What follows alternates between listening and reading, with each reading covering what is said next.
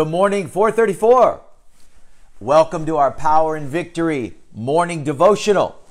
Jeff Lewis coming to you live from Tampa Bay. This is our Jesus-loving, business-minded, entrepreneurial, real estate community. In the book of Acts, chapter 4, verse 34, they sold land and homes and they laid the proceeds, profits, and commissions at the apostles' feet. So good morning. This is our Power and Victory morning devotional. We come and gather around God's anointed word. We're a community of business people that have gathered, and we've actually partnered with what we're doing with Jesus. Or hopefully we have. Today, we're going to be talking to you about Arthur and Lewis Tappan. You say, who is Arthur and Lewis Tappan? Well, you're going to find that out today. How many of you know God has placed many of you in business just as he has called some ministers into ministry? That it's a calling, that business is spiritual, that your business has a spiritual purpose to it. And today I think you're going to be greatly encouraged. I think you're going to get vision today. You may be challenged today as you see these two brothers, William and Arthur Tappan, and what they did with their life. So good morning, everybody. So glad you're with us. We launched this community just about 10 months ago. About 700 of us in the real estate industry. Many others of you have now joined us. We're so glad you're here. You can share the broadcast, as today we talk to you about these two brothers in the early 1800s and the difference that they made and how they looked at their business. So glad you're with us. Grab yourself a beverage. We've been talking about the book of Acts, and we've been talking about God's power. We've been talking about what God wants to do with business people. And I'm just going to read a scripture to you to kind of kick us off today. And yesterday, if you didn't catch yesterday's broadcast in our private group, by the way, if you're watching this on the YouTube channel, you go ahead and click like, subscribe to the channel, hit the notification bell. If you're watching this on the podcast, welcome to the Power and Victory morning devotional. We've been reading through the book of Acts, and whenever we open up the Bible, we give the Lord a shout because it's God's word. It's alive, it's active, it's God's breathed, it's God's power in written form. So on the count of three, we give the Lord a woo! Lord, do what you do. And in the book of Acts, chapter 4, verse 34, which is where we actually birthed this marketplace ministry, it says this: from time to time, those who owned land and houses sold them. So here they were in the real estate industry, in the business. They had land. They sold land, calling all real estate people. What's up, Corey? What's up, Stacy? Good morning, everybody. Calling all real estate people. So from time to time, they owned lands or houses and they sold them, right? If you're in real estate, that's what you're doing. Dr. sold, Mrs. sold. Now listen what they did. And they took the money from the sales of their property and they put it at the apostles' feet. What did they do?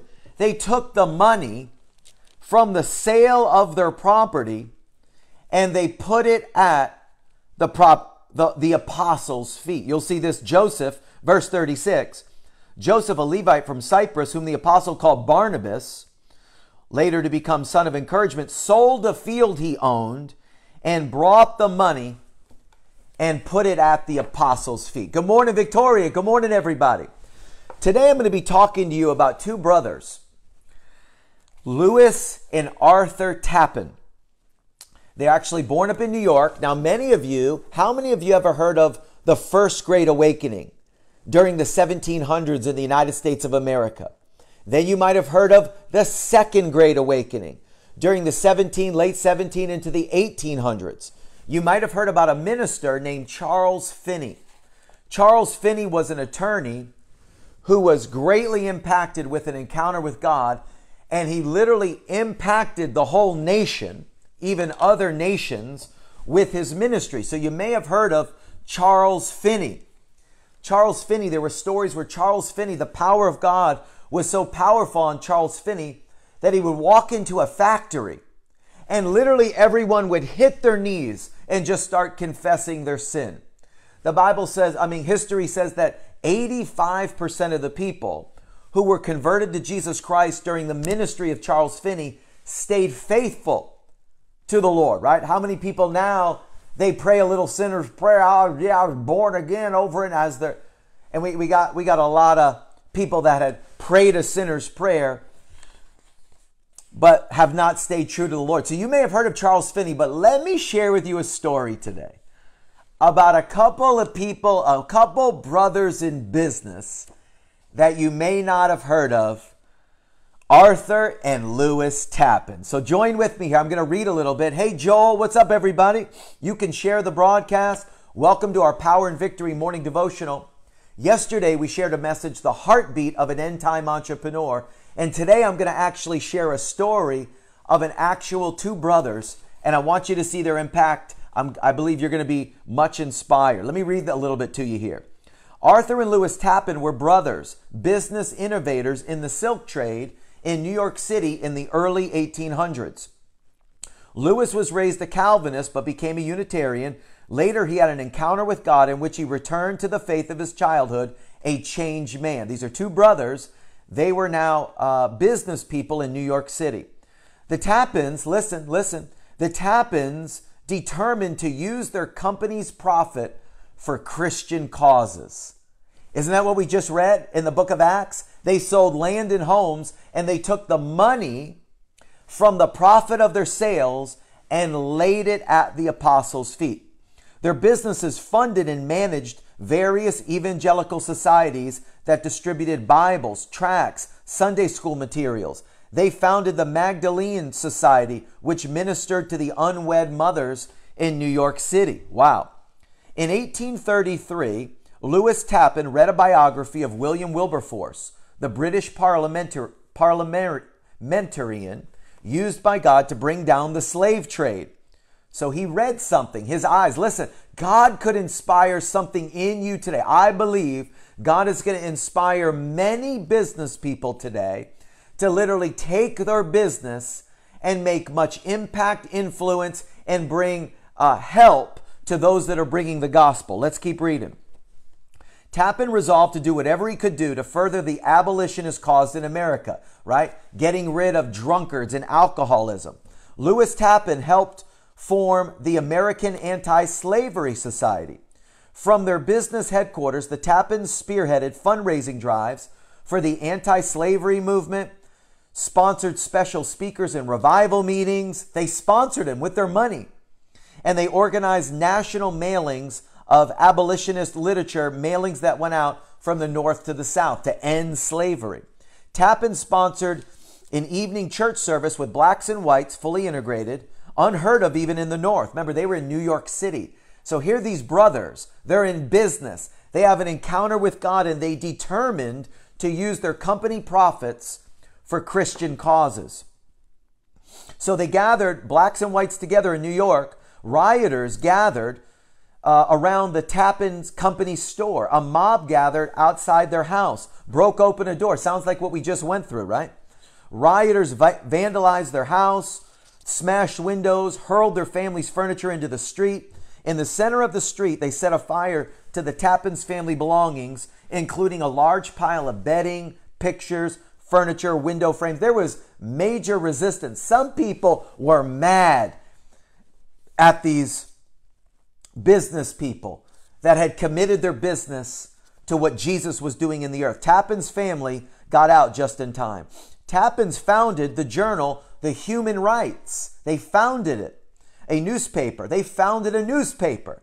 They funded revival meetings. A newspaper called The Emancipator and a children's magazine called Slave's Friend.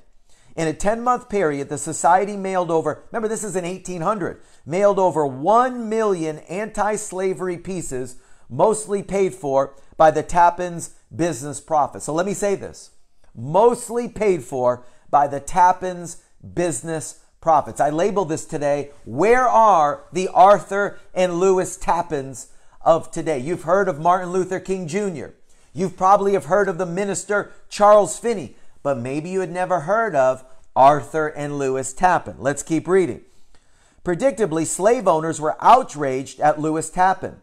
The citizens of Charleston broke into the U.S. Post Office and hauled off mailbags. Sounds like our election we just had.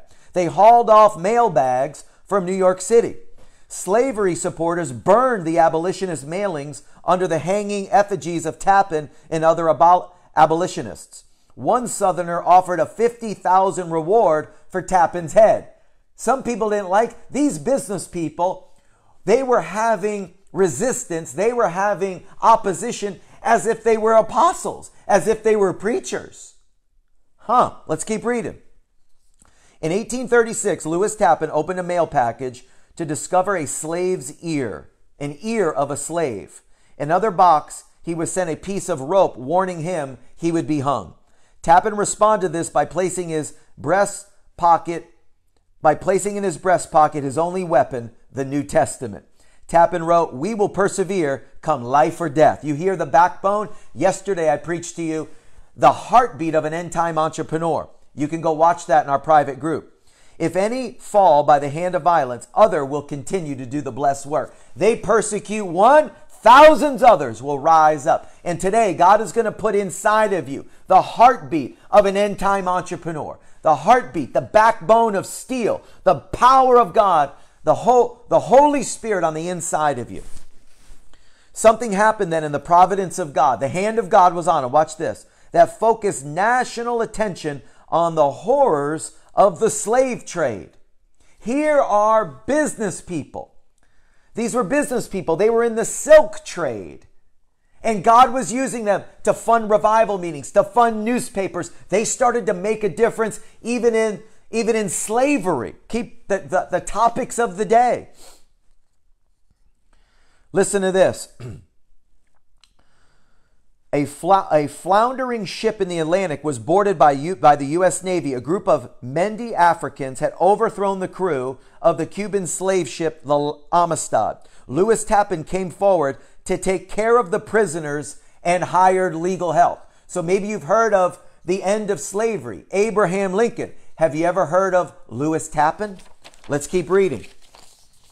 In the courtroom, Lewis Tappan sat on a bench next to three little girls from the slave ship. You thought, well, maybe they made just some nice silk for nice clothes or a nice printing press, or hey, they had a nice real estate business. Now they're in court defending slaves' children. He befriended Sinkyu, the leader of rebel slaves. He provided the slaves with Bibles and literature. Lewis Tappan, we're talking to you today about two business people in the 1800s that made mucho impact across the world. Listen to this. Lewis Tappan was courageous, calling all courageous 434 members. Sincere, but a naive religious man. He was a follower of Jesus who made available the wealth entrusted to him to serve the cause of Christ and freedom. What did he do? He made available the wealth that was entrusted to him to serve the cause of Christ in freedom. So 434, your $100 in the offering, your tipping of God, your little giving God just this little bit. That's not what we're talking. That's not what these guys did. They entrusted the wealth that was given to them. Did you hear that? To the service of the cause of Christ in freedom. Let's keep reading. In 1839, the New York Herald compared him to Judas. The media was against him, and he deserved to be hung. Those of us who have experienced misrepresentation in the media should console ourselves at how wild it's been in comparison. Hey, has the media spoke out against you? Right? Has there been, the Bible says that anyone who follows Christ shall have persecution. There should be people that are against you if you're making a strong stand like Arthur and Lewis Tappan. By the decisions of the court, the Africans appeared to be set free, but President Van Buren asked the Supreme Court to reconsider the case. Tappan retained former President John Quincy Adams to argue their case before the Supreme Court. These guys are in the silk business. Now they're making massive impact in the anti-slavery movement. What kind of impact are you going to make? What's the items of the day that you in your business is going to make a difference? Adams won the case. Although Adams gets the credit, Adam wrote to Lewis Tappan, "The captives are free, but thanks in the name of humanity and justice to you." You hear that? John Quincy Adams gave credit to these business people because without them, that wouldn't have happened. Tappan arranged for the Mendi Africans to return to their homeland. First, because that was just. Second, so they could spread the gospel of Jesus to their fellow countrymen. We're talking about two brothers, Arthur and Lewis Tappan in New York City in the early 1800s. And just like we read in the book of Acts, chapter 4, verse 34 through 36, people took their business and they took it and connected it to what Jesus was doing in the earth. They sold land and homes and they laid the money at the apostles' feet. Now, what's remarkable is that none of this was what Lewis Tappan did for a living. In his day job, Lewis Tappan established, the nation's first credit rating agency, the Wall Street and Merchant Exchange, which today goes by another name, Dun & Bradstreet. Now, I've read another article that they were outraged by the ungodly usury, that people were being used and abused for interest, and they decided to do something about it. Tappan put business profits into the Amistad Committee to spread anti-slavery information to other countries. He was a leader in the Underground Railroad. Believing the fugitive slave law dishonored Christ, he helped slaves escape to freedom rather than returning them to slavery. For that, he could have went to jail for years. What are you doing? What are you doing in business to advance the cause of Christ? When the Civil War ended and there was emancipation, if anyone deserved to retire, it was Tappan. So what did he do? He changed the name of the Amistad Committee to the American Missionary Association, which spearheaded missions in West Africa, East Asia, and the British West Indies. It also founded colleges for the Southern freed people, including Fisk University in Nashville, Berea College in Kentucky, and Howard University in Washington, D.C. Talk about making a difference. A number of the Amistad prisoners came to faith in Christ. There was a few surviving letters from the prisoners to Tappan. Listen, these prisoners who came to Christ, they were prisoners, they were slaves. Listen to their letter. One's name was Sinkyu, the one who stood in the courtroom and said, "Give us freedom." Keep in mind that this was written in English, which could be a third language for a Mendi African. So don't let the syntax mislead you. Dear sir, he's writing to this businessman. What if you got letters from men, women, how about mayors, governors, wrote you letters, even presidents? Thank you for what you've done for your nation, for the cause of Christ. Dear sir, Sinki and Mendi people pray for Mr. Tappan all the time. Sinkyu loved Mr. Tappan very much, and all Mendi people love Mr. Tappan very much. I no forget Mr. Tappan forever and ever. I no forget God, because God helped Mr. Tappan in the Mendi people. Your friend, Sinkyu. Joel 4:34 is Acts 4:34. They sold land and homes, their business, and they laid the money at the apostles' feet. They attached their business, just what I'm reading to you right now, about two businessmen in New York City in the early 1800s. And then a letter was written to Lewis Tappan from a slave named Kina after his return to Africa. God is very great, very good and kind.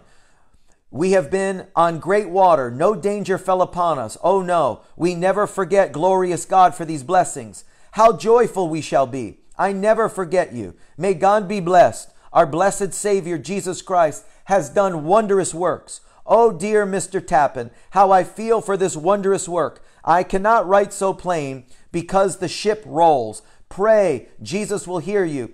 And if never see you in this world, we'll meet you in heaven. These are slaves that these business people made an impact that touched other nations. And here me and you are reading about them hundreds of years later.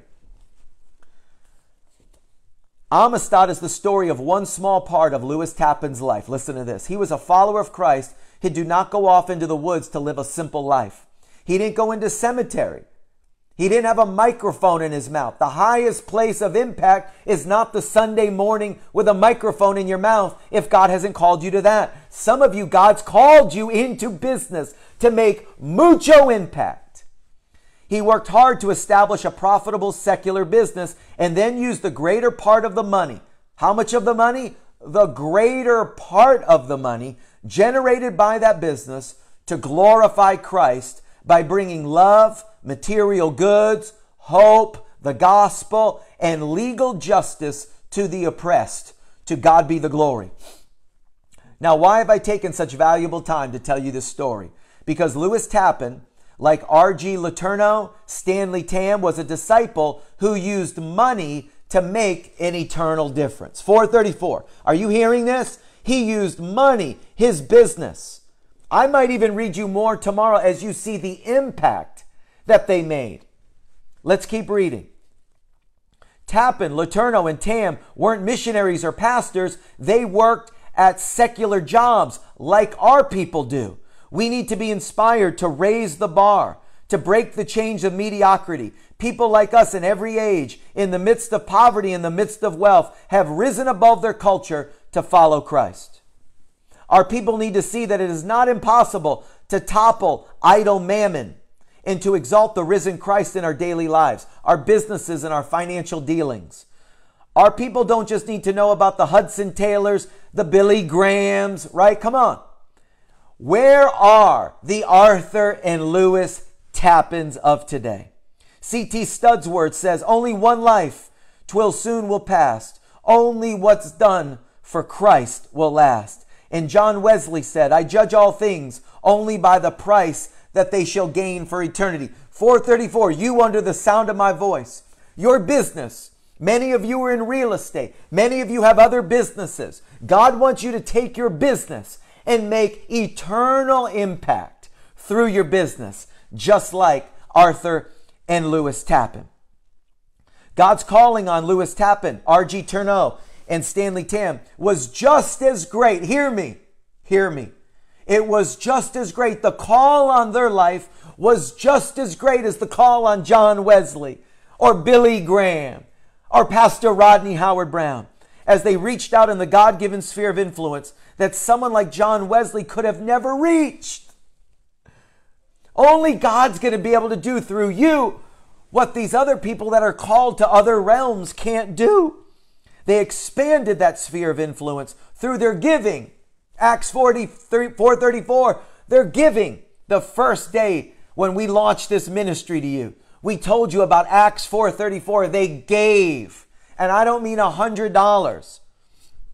Maybe I'll read this to you tomorrow. But the Bible, the story I read says this was in the 1800s. They gave no less than $50,000 to $100,000 a year. That was in the 1800s. God's not impressed by your $100 or your $1,000 or even your $10,000. This is 2022, my friends. Or if you're watching this on YouTube 5 years from now. Come on, it's time for you to take your business, take the wealth the Lord's given you, and instead of storing it up in some foundation, in some trust, listen, this is the last days. I'm talking about the heartbeat of an end-time entrepreneur. I'm looking for the Arthur and Lewis Tappans of today. Their sphere expanded through their giving and reached the uttermost parts of the world, even if they rarely left their own cities. And one day they will worship God. I believe they're worshiping God right now, beside the people of every language and every tribe and every nation. Let's teach our people it's good to work for a living. It's good to make money for the glory of God. Spend it and give it for the glory of God. It's good to work enough to make more money than you need. Well, I got enough just for me. Well, how about you make a couple more million? Good, you've got what you need, and give the rest for the furtherance of the gospel in every sphere. How about the media? How about education? How about business? How about in the church circles, revival meetings, stadium meetings, where you fund it, you underwrite it? And I got good news for you. You will receive the same reward as the preacher or the minister who brought the ministry. You funded it. They brought the ministry and you funded it. You'll get the same reward as them. Philippians 1. Paul says, you'll receive the grace you partnered with me, Philippians. You're going to receive the same grace that's on me comes upon you, that it may be accredited to your heavenly account. It's good to work for money, but Paul says in Ephesians 4, he who has been stealing must steal no longer, must work. Do something useful with your hands that he may what? Have not just enough to live on? No, that he may have something to share with those in need. Are you ready to take your business and give it to God's purposes? Make Jesus the CEO of your company, that everything is about eternity. Everything with your business is about eternity. You get involved in God's business, you watch God getting involved in your business. How about foreseeing health? How about food? How about you come with innovation and inspiration with things that have never been created that will help and solve problems in today's society? Who? You. We should not work just because it's healthy to care for our families, but to use the excess income to help the needy and to reach the lost. If your heart is right now, your spirit is leaping. Come on, put in the chat right now. Let me know if I'm talking to the right group of people today. I'm looking for entrepreneurs. I'm looking for business people that are just as sold out for the furtherance of the gospel as Billy Graham, Rodney Howard-Browne, Charles Finney, Smith Wigglesworth. I'm looking for the Arthur and Lewis Tappans of this time. Who are the Lewis Tappans in your church? The Stanley Tams, the R.G. Letourneaus, and yes, the Amy Carmichaels, William Bordens, and the John Wesleys. Are they being sucked down in the black hole of materialism where all that matters is your bank account and your belly? Come on. Again, you're making $1 million a year. You think God's impressed with you giving $10,000? Come on, I'm telling you that your whole heart. Some of you today need to make a decision. I'm putting my whole heart, and you need to do something today that will show God you're serious. Do something today that God, you'll show God, you got my attention today. Everything's changing today. My business is about your purposes in my generation. Are they being sucked down to materialism? Are they being freed from the gravitational hold of mammon because their pastors are giving them a new center of gravity? That's what I'm doing you today. That your business put in the hands of Jesus will have eternal impact. People will thank you in heaven because you did that business. Because you advanced and you stretched. Maybe sleepless nights. You went the extra mile in your business because it was attached to the gospel. How many potential servants are being lost to mammon, where the risen Christ beckons them to be joyful, life-singing, community-changing, and world-changing? I'm looking for men and women like that. I wanted to bring you this biography today, this story today of two brothers that were in business in New York City. It was said that they underwrote most or much of Charles Finney's ministry, the Second Great Awakening. That in the late 1700s, the early 1800s, as this country, the United States of America, as we were going through a revolutionary war, there was an awakening. There was a spiritual awakening. And God raised up ministers. And you've heard of many of them.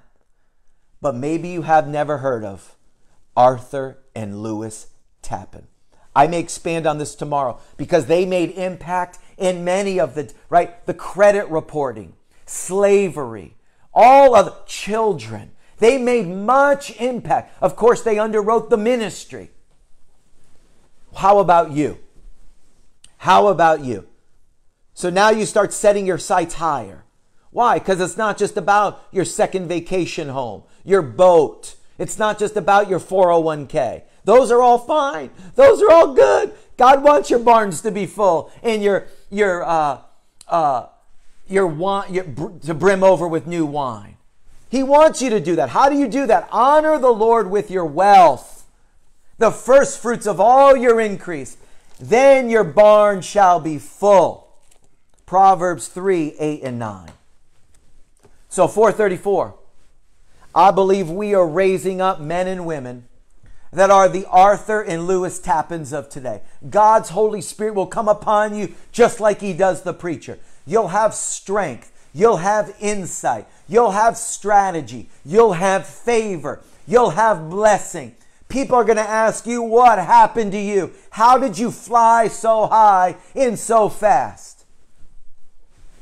If that's you today, if I'm talking to you today, I want to know who I'm talking to today. I'm telling you what, one business person today could change the trajectory of a nation. One business person.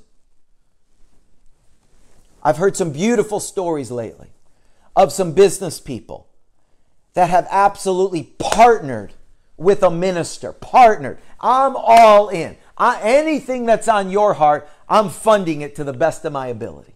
And God doing mighty things. I'm hearing of business meetings that are like revival meetings. People getting healed. People getting saved in a business meeting where there's no compartments. If I'm talking to you, I want you to email me. 434nation@gmail.com. I want to know who you are. I want you to write me, email me, and you tell me what God's putting on your heart. 434nation. Share this broadcast to everybody you know that's in business that claims to love Jesus. Forward this to them. Share it with them. That's why I wanted to come on the public page today so this can be shared. This message needs to be shared all throughout the nations of the world. Calling all end-time entrepreneurs. Who will fund the cause of Christ? And remember, that's the preaching and the ministry. That's in health. That's in education. That's in food. That's in entertainment. That's in media. Many different ways. God is looking for Arthur and Lewis Tappans today. And here you are, listening to this broadcast. I believe God's speaking to you. I'm going to encourage you to do something today. The Bible says, unless a seed falls to the ground and dies, faith is doing something. Faith is not just some, I hope. No, faith is action. Ask the woman with the issue of blood. I want you to take some action today. This is between you and God. I would recommend, if you're in business, that you would take a chunk of money today, that you would let God know, hey, I'm in. I'm making you the owner. I'll manage it. You own it. I'll be the steward. You own it. And do something today to let the Lord know. The Bible says in Acts 10 about Cornelius, he sent up the flares that got heaven's attention. I want you to do something today. Hey, maybe you did something in days gone by. Maybe in the days gone by, some of you may have given millions to the gospel. I want to let you know, there's people under the sound of my voice that are very, very wealthy. Everyone is not looking to just sell their first house. You may have given millions to the gospel. That's great. But maybe you've shrunk back. Maybe you've used natural reasoning. Listen, those monies, now the Bible wants you to, that you'll leave an inheritance for your children's children, but there is no greater investment than investing into the gospel, into eternity. That men, women, and children, that whole societies and nations would be changed. That you would come up with solutions to the problems of today. Who? You. Yeah, you. You're on this broadcast. I believe God has chosen you as one of those chosen select people that God has brought into the kingdom for a time such as this. So, if God's speaking to you, I want you to email me. 434nation@gmail.com. If you want to sow a seed into this marketplace ministry, let me know. You can sow a seed into this ministry. Thank you to all of our partners. If you believe messages like this need to be sprung out into the marketplace and you want to help this ministry, email me. 434nation@gmail.com. I believe God is raising up business people. You will go to a whole nother level. For it is God. Remember the Lord your God, for it is He who gives you power to create wealth. Why? To confirm His covenant in your generation. The blessing that was on Abraham, Genesis 12:2, that by one chapter in Genesis 13:2, Abraham became rich. That blessing came upon him. His children, Isaac, became very rich. His children, Jacob, his grandchildren, became very rich. This blessing, when you partner with what you're doing with God, you say, God, I'm partnering you. Start at 10%, but that's just the start. That's just the start. Some of you need to up it. 20, 30, 50% of all that you give me, God. You watch. You can't outgive God. You cannot outgive God. He gave you Jesus. His treasury is unending. You're not going to bankrupt God. Trust me.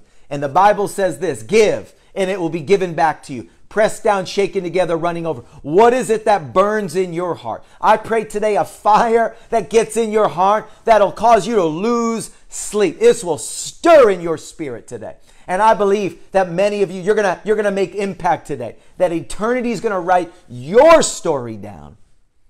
Just like we're reading today about Arthur and Lewis Tappan, business people in New York City.